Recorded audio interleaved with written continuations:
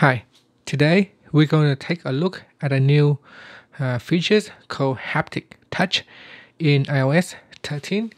Now it replaces the 3D touch.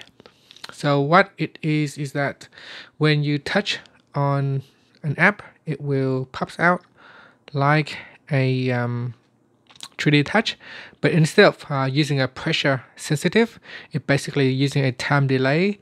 So you just need to simply touch it, an app like a camera. So after a second or two, maybe I think just a second, then a menu come out. From the menu you can choose. You have additional options for you to use. So with 3D touch in the past, you have to press it really hard, and I don't like the idea of pressing really hard. Some people might not, have the strength to press on the screen. So with a time delay, I can simply just touch it lightly and wait for a second, and then this will pops up.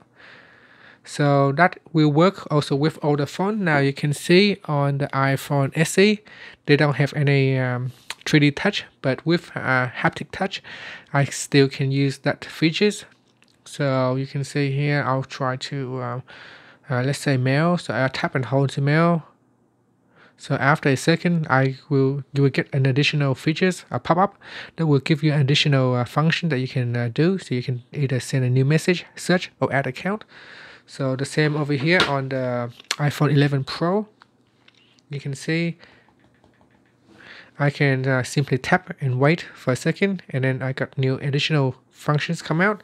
So now these features comes to an older phone as well on the iPhone SE, and no longer I need to have 3D touch for this to use these functions. So that is the difference between haptic touch and the 3D touch on your new iOS 13 features.